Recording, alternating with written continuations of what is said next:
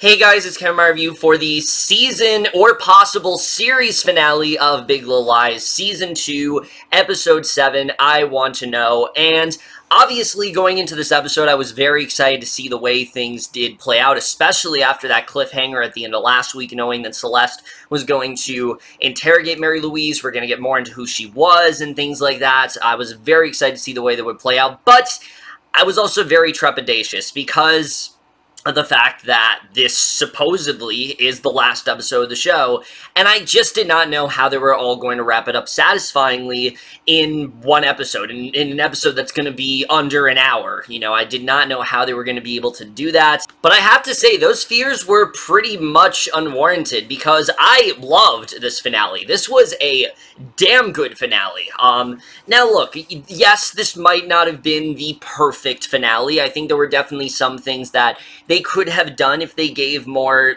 credence to some things this season. But overall, I was very satisfied with the way things played out. And if this is the final episode of Big Little Lies, I'm honestly okay if they stop here. I really am. But we're just going to get into it right now.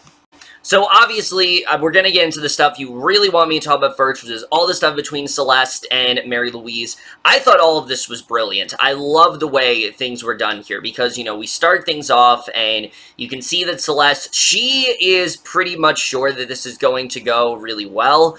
You can see that her lawyer is kind of skeptical of her being the one to question Mary Louise. She feels she should do it, but Celeste, she knows Mary Louise more. She knows a lot of what Perry has told her about Mary Louise, and she feels that she can kind of use that to get her to open up a bit. And I really love that. I love that Celeste is finally doing that, because aside from the fact that we know that Mary Louise is someone who is so just gung-ho about protecting Perry and making sure that he, no one defames his character in a sense, we don't really know that much about her. And in this episode, we actually get a lot more context into who she was. And the scenes where Celeste was interrogating Mary Louise, it could have been really over the top, but I felt like it was handled really well because Celeste really appeals to what she herself has gone through. I mean, she questions Mary Louise, and one of the first things she asks her, and she's almost just as harsh as her lawyer, except I felt that Celeste was being a lot more reasonable. Like, the questions she was asking Mary Louise, these are the questions that they should have asked her. Like, her lawyer should have asked her these questions, but he didn't. And, I'm glad that Celeste did ask her these questions. She asked her, like, you want to take my kids away, you feel that they're a danger, have you contacted child services? And Mary Louise, that she hasn't done that. So we're seeing that even though Mary Louise has presented herself as someone who is a better option for Max and Josh, she has not taken the proper steps to really show that Celeste is this bad mother, that, that narrative that they're trying to create. She has not done enough work to prove that, and I thought that was really great, just showing that Mary Louise, even though she has had a good reason, and I've said before, I do think Mary Louise is onto something when she's saying that Celeste is definitely damaged, and there are things she can do that are, there's certain behaviors that have been a bit concerning for sure, but she did not take the proper steps to fully show that, yeah, Celeste is a bad mother. Celeste is someone who is unfit. Celeste just cannot be with her kids at the time. And I think right off the bat we see that, definitely there's a lot of holes there. But the biggest one of all is when we finally get more context on Perry's brother. We heard about it kind of, not throughout the season, but we've heard little glimpses of it here and there.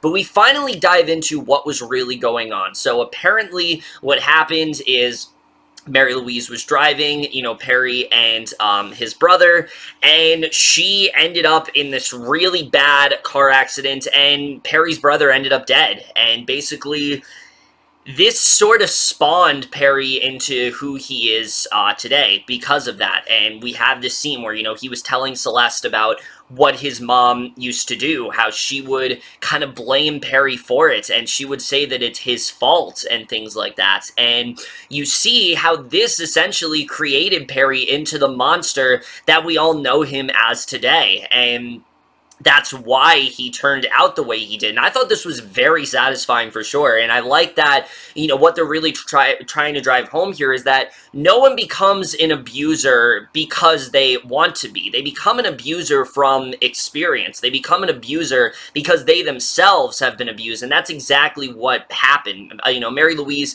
emotionally abused Perry and things like that, frequently blamed him. And even though she tried to shape him up into this great man, you could see that it was probably putting a lot of pressure on him, and that caused him to act out. That turned him, you know, down a really dark path, and that's why he turned into the volatile, monstrous Perry that, you know, we saw him as. And I thought that was very satisfying, and I really like the way they handle things with Mary Louise here, because she just doesn't want to admit it. You can tell that she feels guilty. She's doing whatever she can to try to make herself look better than she is, and she's saying, no, there's no possible way it's me. Even going as far as to, after this, going to Celeste and telling her, you know, she was lying and things like that, even though Celeste proves that Perry did abuse her. She shows a video evidence of what Perry did, and it's way worse than anything we've seen. I mean, he was, like, punching her and kicking her, and I mean, it was very, very graphic for sure. It was definitely, I mean, even though we didn't actually see it because it was pretty far away, just hearing what Perry was doing, I mean, it was very hard to listen to for sure. It was very hard to stomach, and the way that, like, Madeline and Jane were reacting in court, that's how I was feeling watching it. And I think they did a really great job with just really diving headfirst into the trauma that Celeste has gone through. She's not hiding it anymore. She's not going to just act like it didn't happen. You know, she knows it happened, and she's going to finally confront it. And the scene where Mary Louise is just pounding on the door, telling her that she's lying and things like that, you know, you could look at it in two different ways, but I saw this as Mary Louise knew she was defeated at that point. She knew that she had no case now, that, you know, Celeste basically has won at this point. There's no possible way that Mary Louise is going to be able to continue this narrative. And basically, you know, before the judge is about to call for, you know, basically who's about to win, Mary Louise stands up, and we get this fantastic scene with her. Now, look, I will admit, this was unrealistic. This would not happen in a real courtroom for sure, but honestly, the scene was so good, I didn't care. I mean, Meryl Streep just acted the hell out of the scene, as she has all season, but especially in this scene, Mary Louise finally admits what's actually been going on with her, and it's basically what I expected. It's kind of what I thought that's been going on all season, that basically the reason that she has been so gung-ho about Perry, and the reason why she has been constantly trying to prove that he is a good man, he's a good man, is because she just did not want to believe it. She didn't want to believe that that's her son. She didn't recognize him in that video, but now that she's actually seen it, she knows that she can't deny it anymore. She can't live in a lie. She has to accept that, yes, her son was not the good person that she wanted him to become. He was not this perfect individual that she wanted, and I really love this scene where Mary Louise talks about how she does genuinely love Celeste. She cares about her very deeply, but that she does not feel that Celeste is, you know, in a good position. Again, I didn't see this as Mary Louise actually thinking this. I think she's doing whatever she can to try to make up for her lack of, you know, proper care with Perry and fix that with Max and Josh. And that's something that Celeste very much said as well, and I do agree with that. I think that's very much what she was doing. She wasn't doing this because she thought Celeste was a bad mother. No, she was using that as a way to make up for what happened with Perry, and try to, you know, try to groom Max and Josh into what she wanted Perry to be. And obviously, Celeste was not going to let her do that. And just, I love the fact that Mary Louise was defeated, in a sense. And I think that was really great to see. But Celeste does not just, you know, completely disown her or anything like that. She does let Max and Josh give her a hug. You can see that Celeste, I think, genuinely does feel bad for Mary Louise, and Mary Louise is finally taking ownership for what she did.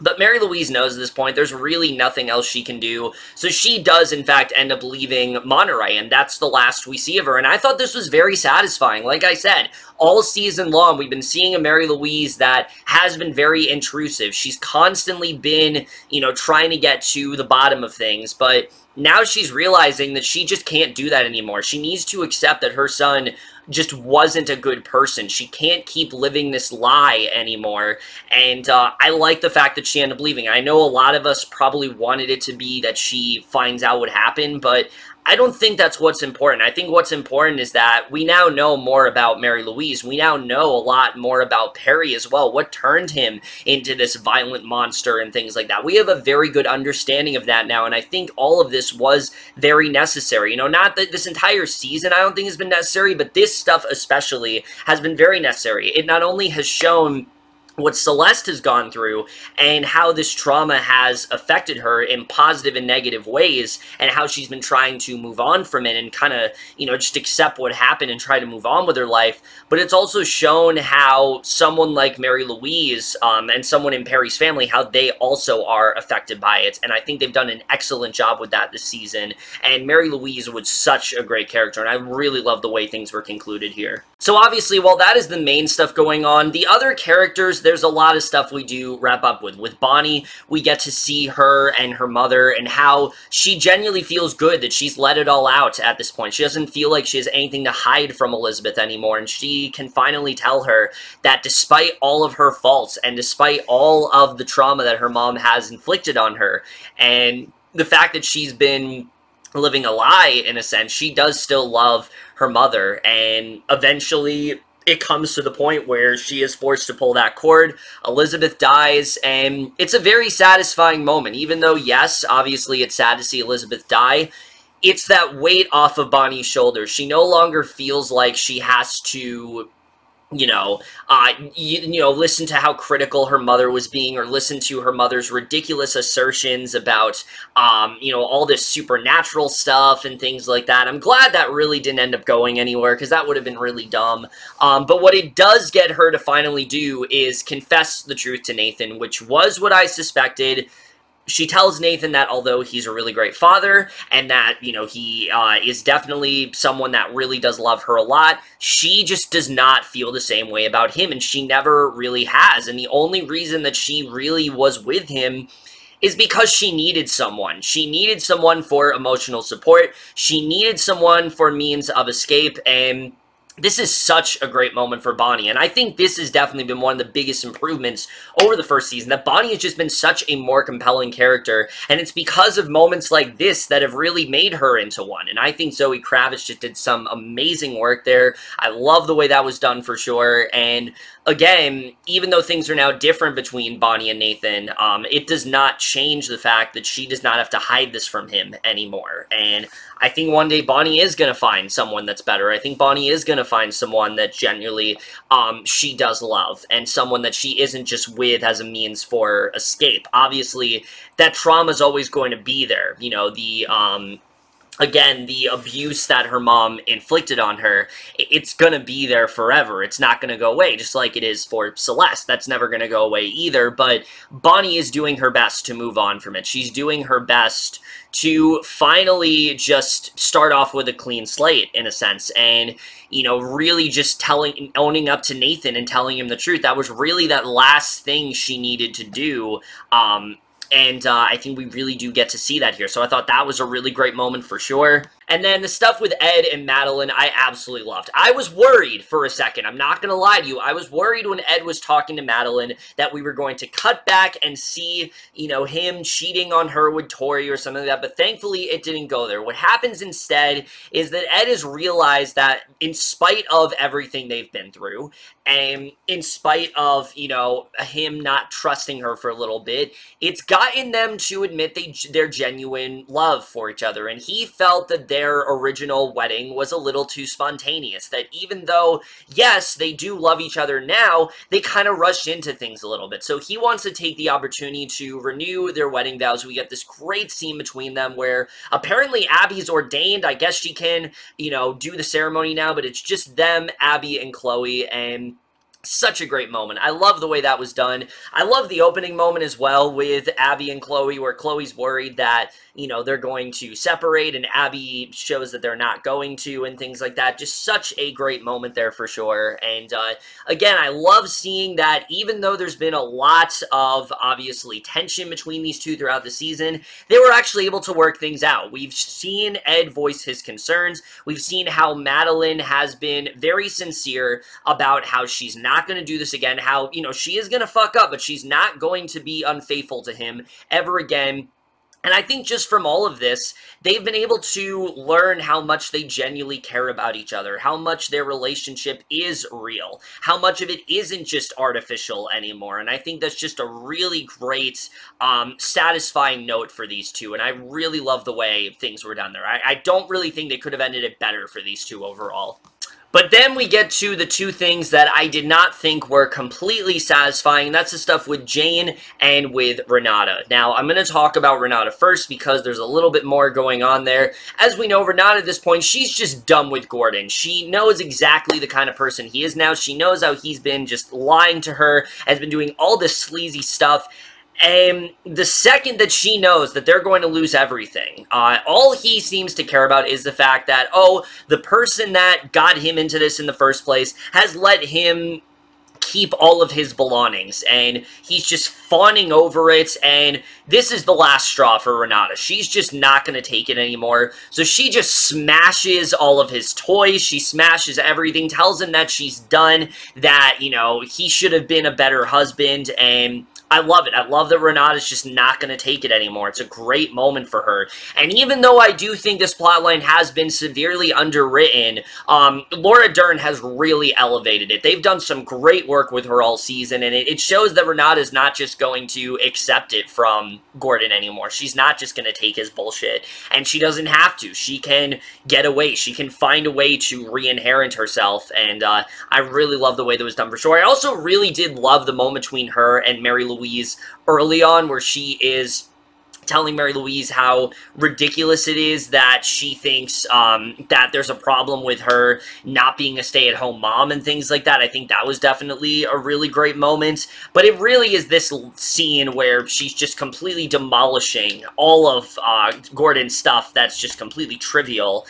Meanwhile, all the stuff that matters is going away, and yet he's only focused on these toys and things like that.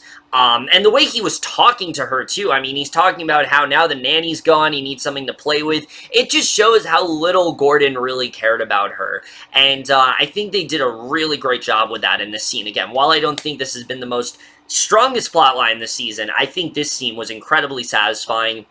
And then, similar with Jane, we get this really great confirmation with Corey, where we see that Corey does genuinely care about her. And I like that, too. I like that Corey did not go in this direction we were expecting, where he was going to be someone that was working with the FBI and things like that. You know, I think for a while, people were thinking that's where it was going to go. Turns out that's not the case. Ziggy sees how much she cares about him, and I think that was a really great way to end things, showing that these two are going to try to make things work and showing that they are going to try to make an effort there.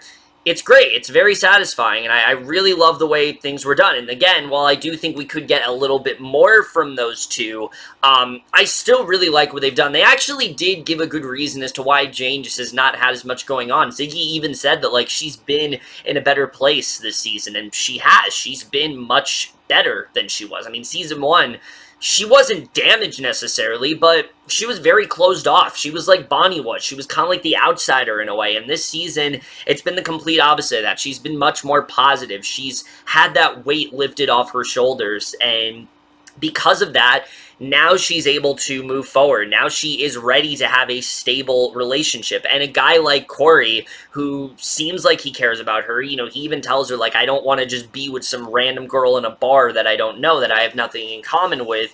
This is someone that he really does care about. These two have gradually gotten closer throughout the season, and now they can finally start exploring their relationship. Maybe this will finally get Jane to start being more intimate. Maybe she'll be able to move past her fears. Again, similar to Bonnie and Celeste. I don't think she's ever going to 100% be over it, but you can see she's starting to move forward, and that was definitely a really great moment for sure. I was worried what they were going to do with Corey for a little bit, but I really did like the way things ended here.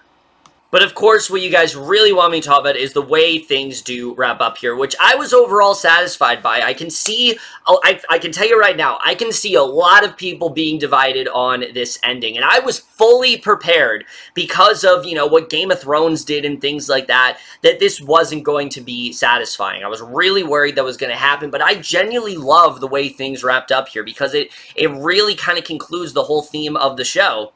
You know, this show in general has always been about these lies that we keep inside, these internal thoughts that we have not been able to fully just, you know, come to terms with. And the last thing, of course, that all of them are hiding is the lie. And Madeline has this talk with Celeste very early on about how this lie is destroying them. It's going to tear them apart, and it's had a shelf life. That's something that they've always known. They've known they can't hide it anymore. And now that Mary Louise is gone and, you know, the case has been dropped, there really is nothing stopping them anymore. So the end of this episode, we don't just see Bonnie going to the police station on her own, which I think if this season were to come back, that's how it would have ended, is Bonnie does it on her own. But no, everyone goes with her. And I think because of what they know about Celeste, I actually think things actually work pretty well for them. So the show doesn't end with everything being okay. It ends with them finally being able to stop living this lie, to stop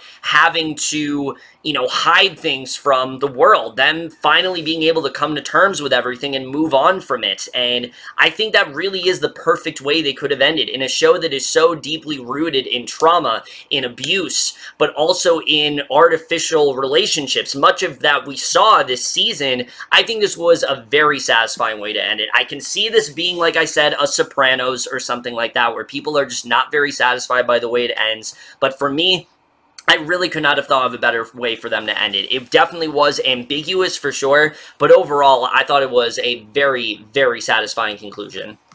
And so, with that, Big Little Lies is now seemingly over. Now, I'm not going to say it's completely over, but I will say I don't really see how they can do a third season now. I feel like they kind of wrapped everything up, and sure, we could, you know, hypothetically have one where they own up to their actions, and maybe, you know, one of them goes to jail or something like that, or one of them is able to move on, and there's definitely things you can explore, but I feel like much of that has been explored this season. I think they've done a really great job with that here, and as a finale, I was very satisfied overall. You know, there's not really a lot of lingering things that I think I would have asked for that we didn't really get here, and I think they did a good job with that overall. So yeah, I don't really have too many complaints with this finale. I think they did a really great job with tying up all the loose ends, diving more into who Mary Louise was as a person, showing her wrongdoings and how that really did cement Perry into what he became, why he was so evil, why he was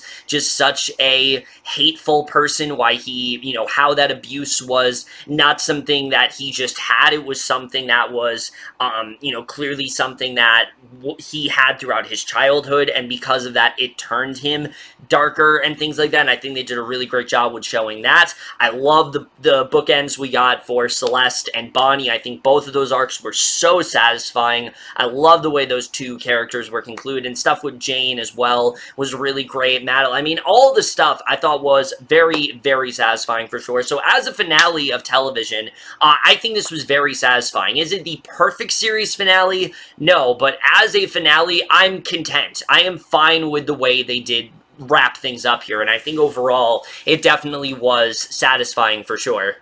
Now, in terms of the season overall, I have to say I'm pretty satisfied with the way things turned out here for the most part. And look, I've said before, I do not at all like what happened to Andrea Arnold. I very much do wish she had more of a voice this season for sure, especially since they brought her on to have one, and the fact that that was kind of stripped away from her, and that, you know, you had David E. Kelley and Jean-Marc Vallée, and they kind of controlled the season, and any sort of artistic integrity she didn't really get to have. Yeah, that sucks, and I hate that for sure, but it does not take away from how good the season really was, because there still was a lot I loved about the season. I think the way they handled Celeste, especially, was even better than Season 1. The way that she herself was kind of all over the place as a person, how it almost was destroying her, but that before it was destroying her, she realized that she needed to get help. She needed to do something about it, and I really love seeing that. I like seeing her take that initiative. I like seeing her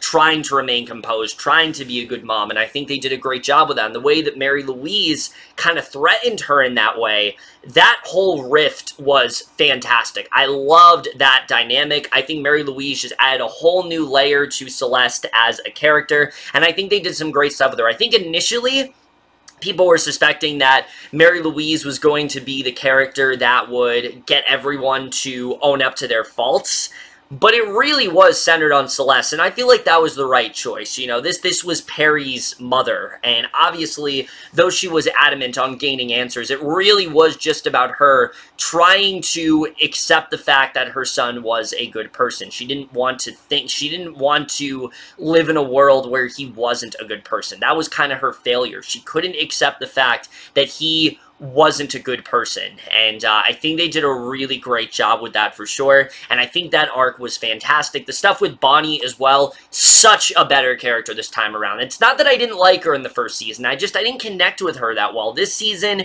not the case at all. We got a lot more into who she is, the fact that she was emotionally abused, and how that kind of had caused her to have this very sort of artificial life. She was rebelling a lot. She was, you know, she was acting out, she was trying to get away from her mother, and by doing that, that's why she married Nathan. She didn't marry Nathan because she loved him, she married him because of the fact that he was someone that could help her get away from all of this, and I like the fact that she finally confronted that, she finally admitted it, and it just makes her an overall much more well-rounded character. I know Kravitz herself has expressed that there's some stuff she thinks was untapped potential, but for me, I feel like they did what they could with her. I feel like they tapped into some really great stuff, and I feel like overall I'm satisfied with what we got with that character, especially compared to Season 1, where I liked her, but I just thought she was kind of just like the perfect character, and I'm glad this season we dived a lot more into who she was, how closed off she was being, how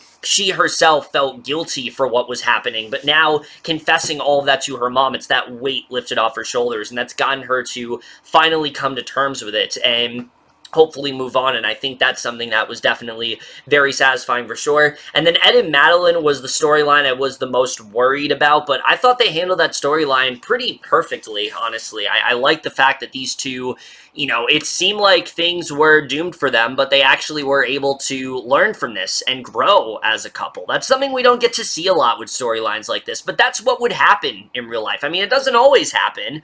Obviously, you know, we saw that with, like, Renata and Gordon, but these two genuinely do love each other. It's just Madeline made a mistake. She owned up to it. It was a very, very bad decision, but she owned up to it. We see she genuinely loves Ed, and I like seeing those two work things out. I think that storyline was very well done this year. It could have gotten... I was worried it was going to get redundant. I was worried it was going to get over the top. It never did. If anything, it gave us a lot more room to see how great of an actor Adam Scott is. He was so good this season. I think he was on his A-game throughout the entire season, and he was even better than he was in Season 1. Season 1, again, he was good, but he was similar to Zoe Kravitz, where he didn't have as much to work with. This season was the complete opposite. They gave him a lot more to do, and I was very impressed by that for sure. So I thought that stuff was excellent. The two storylines that I just feel were a little underwritten is, first of all, Jane and Corey. While I do think they did a good job fleshing out these two as a couple, I do think that we could have gotten a little bit more with them throughout the season. I think that if they would have given them just a couple more scenes, make their scenes a little longer, I would have liked them even more. Because I still liked Corey, I did, but I do still think they could have done more there, and I know I continually say it, but the fact that she never once mentioned Tom, and we never once heard how things turned out between them, it's a little weird. It's like he just dropped him from the show, like that character never existed. We never got any insight on what happened between those two. Now, I'm assuming, because of the way Jane was acting towards Corey this season, that things didn't work out. She probably got cold feet, but we never once got a mention, and that was just weird to me, and I don't know, I just feel like I would have wanted to see more from that.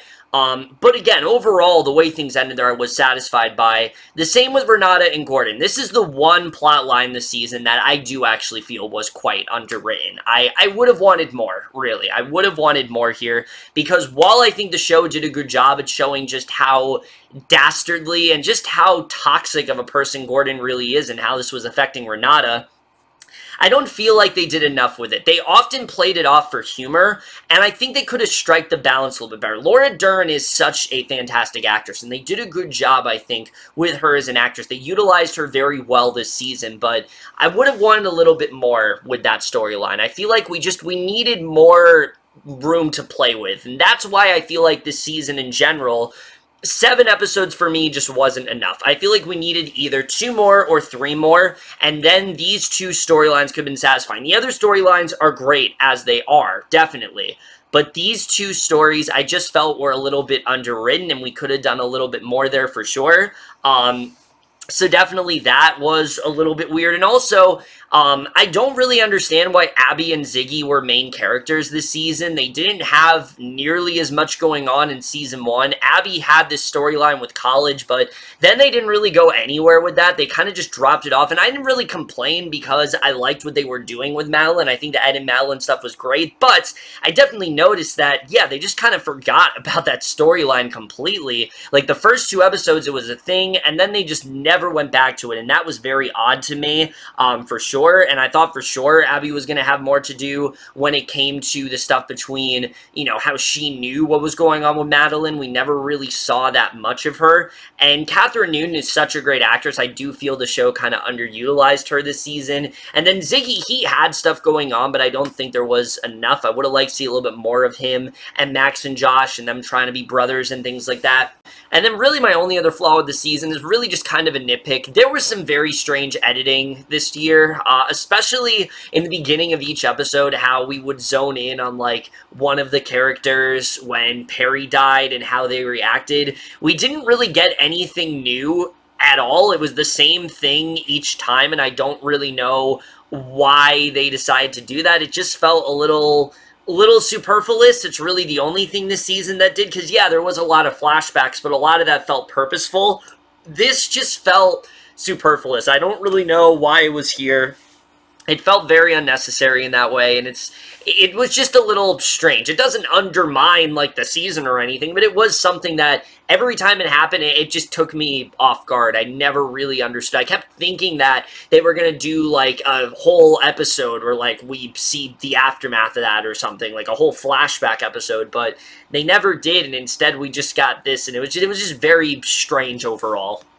But again, as it stands, I think this was a very good season. Is it necessary? Yes, I do think that it is overall a necessary season. Now, would I have been fine if they ended after Season 1? Sure, but I feel like the season did enough to show this is why we needed more. This is more of what we need to dive into. Show the after effects of trauma. Show what that can do to you. They did such an excellent job with that with Celeste, Bonnie, and especially with Jane. I think Jane, and, you know, Celeste, they did some excellent stuff with too, but the stuff with Jane, especially her trying to get close to Corey, and just constantly not being able to because of Perry, and her feeling closed off because of that, and her not being as open, I think that was very realistic. And I think despite the fact of how you feel about the Andrea Arnold thing, which again, it's terrible for sure, I don't think you can deny this is probably one of the best shows to ever portray abuse and the long-term effect that it has on an individual. This show has done some excellent work with that, and they continue to do that this season, and I think it was definitely one of the best parts of it for sure. And yeah, it was much more character-driven. It definitely did not have that hook that Season 1 did, but I felt like because that we were able to dive a lot more into the characters, dive a lot more into who the Monterey Five are and things like that, and I think they did a good job with that overall.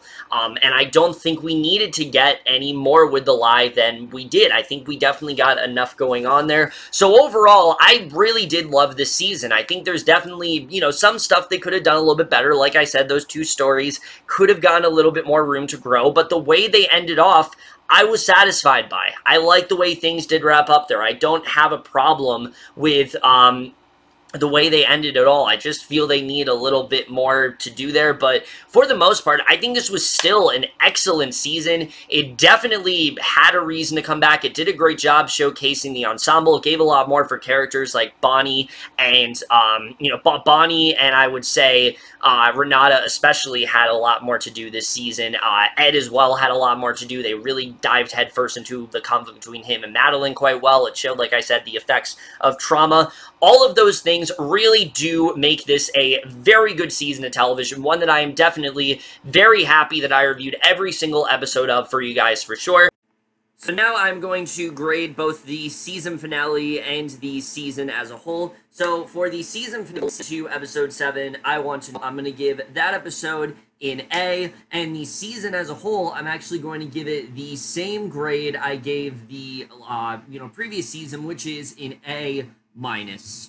Again, I don't want to have to keep reiterating, but I know there was a lot of production and stuff like that going on, but I'm not going to let that encroach upon my thoughts on the season, because as a season of television, it was really great. I was very satisfied. If they want to end here, I am perfectly fine with that. Obviously, these actresses are in high demand. You cannot get them constantly, but the fact that Reese Witherspoon and Nicole Kidman came back, I think was definitely warranted for sure, and I'm very excited to see, them possibly do other projects here, because I think they definitely did some great work here for sure. But either way, guys, that's it. Big Little Lies is now seemingly over. I keep saying seemingly because we don't actually know if this is the end. We just kind of are assuming it is. But let me know what you guys thought of this finale overall. Let your thoughts on it. What do you think of this season? Did you like it? Did you not like it? All that kind of stuff. We'll see you guys. Thank you guys, of course, for watching my reviews the entire season as well.